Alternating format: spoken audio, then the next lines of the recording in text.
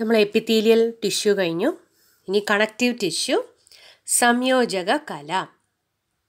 ഇത് connective ടിഷ്യൂവിൻ്റെ characteristic features 2 മുതൽ 3 mark വരെ ചോദിക്കാറുണ്ട്. അപ്പോൾ ഇതെല്ലാ പോയിൻറ്റ്സും അറിഞ്ഞിരിക്കണം. സിമ്പിളാണ്. It is A tissue that joints, supports and holds other tissues together. മറ്റ് ടിഷ്യൂസിന് തമ്മിൽ ജോയിൻ ചെയ്യണോ, മറ്റ് ടിഷ്യൂസിനെ സപ്പോർട്ട് ചെയ്യണോ, താങ്ങ് നൽകുന്നു. And holds other tissues together, അതായത് മറ്റുള്ള ടിഷ്യൂസിനെ ചേർത്തി നിർത്തുന്നു. മനസ്സിലായോ? അപ്പോൾ തമ്മിൽ കണക്ട് ചെയ്യും, തമ്മിൽ ജോയിൻ ചെയ്യണോ, താങ്ങ് നൽകുന്നു. പിന്നെ തമ്മിൽ എല്ലാ ടിഷ്യൂസും, പലതരം ടിഷ്യൂസ് തമ്മിൽ ഹോൾഡ് ചെയ്യുന്നു. അപ്പോൾ joints, supports, holds. First point കേട്ടോ. ഇത് 3 വേറെ വേറെ എഴുതാൻ പാടില്ല, ഒരു പോയിന്റ് തന്നെ ഇൻക്ലൂഡ് ചെയ്യണം. Joints, supports, holds. ഇനി അടുത്തത്, പല അവയവങ്ങൾക്കും ഒരു സ്ട്രക്ചറൽ ഫ്രെയിം വർക്ക് നൽകുന്നു കണക്റ്റീവ് ടിഷ്യൂ. അപ്പോൾ രണ്ടാമത്തെ പോയിന്റ് എന്താണ്? Structural frame work for organs. പല അവയവങ്ങൾക്കും സ്ട്രക്ചറൽ ഫ്രെയിം വർക്ക് നൽകുന്നു. Structural frame work for many organs. ഇനി അടുത്ത പോയിന്റ്, എന്തൊക്കെ ഫങ്ഷൻസ് ആണ് കണക്റ്റീവ് ടിഷ്യൂവിനുള്ളത്?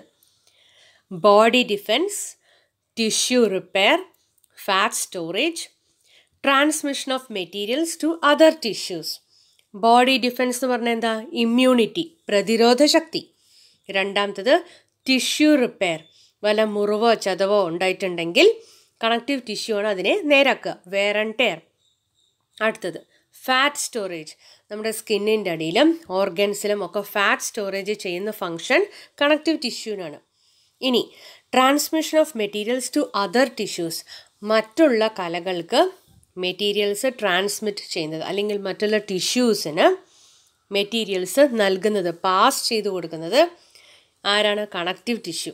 ഇപ്പോൾ body defence, tissue repair, fat storage, transmission of materials to other tissues. ഇനി അടുത്ത ഫങ്ഷൻ, 2 സ്ട്രക്ചറൽ പ്രോട്ടീൻ ഫൈബേഴ്സ് ഉണ്ട്. ഈ 2 പ്രോട്ടീൻ ഫൈബേഴ്സാണ് കണക്റ്റീവ് ടിഷ്യൂവിന് നല്ല ബലം നൽകുന്നത്. ഈ 2 പ്രോട്ടീൻ ഫൈബേഴ്സ് എന്ന് പറയുന്നത് സെൽസാണ്. കണക്റ്റീവ് ടിഷ്യൂവിലെ സെൽസാണ് ഉൽപ്പാദിപ്പിക്കുന്നത്, സെക്രീറ്റ് ചെയ്യുന്നത്. അപ്പോൾ the cells of the connective tissue secrete 2 types of structural protein fibers, collagen and elastin. ചോദ്യം ചോദിക്കുന്നതിന് കണക്റ്റീവ് ടിഷ്യൂവിൽ കാണുന്ന പ്രോട്ടീൻ ഫൈബേഴ്സ് ഏതെല്ലാം? Collagen, elastin. മറക്കണ്ട. അടുത്തത്, കണക്റ്റീവ് ടിഷ്യൂവിൽ പ്രോട്ടീൻ ഫൈബേഴ്സ് കൂടാതെ വേറെ ഏതൊക്കെയാണ് കോമ്പണൻസ് ഉള്ളത്?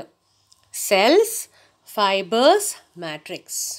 അപ്പോൾ കണക്റ്റീവ് ടിഷ്യൂവിൽ കാണുന്ന 3 കോമ്പണൻസ് ഏതൊക്കെയാണ്?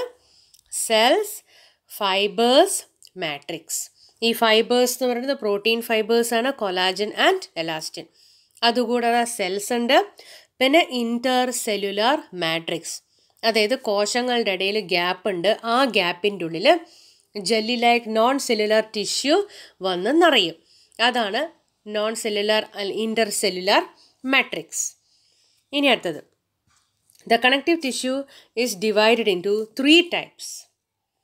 അപ്പോൾ 3 തരത്തിൽ കണക്റ്റീവ് ടിഷ്യൂവിനെ ഡിവൈഡ് ചെയ്തിട്ടുണ്ട്. Loose, dense, specialised. 3 തരത്തിലുള്ള കണക്റ്റീവ് ടിഷ്യൂ ഉണ്ട്. Loose, dense, specialised. ഇതിൻ്റെ ഫ്ലോ ചാർട്ട് ഉണ്ട്. അത് ഏകദേശം എല്ലാ ക്വസ്റ്റ്യൻ പേപ്പറിലും സ്ഥിരമായി ചോദിക്കുന്ന ചോദ്യം. ഇനി അടുത്ത സ്ലൈഡിലേക്ക് പോകാം.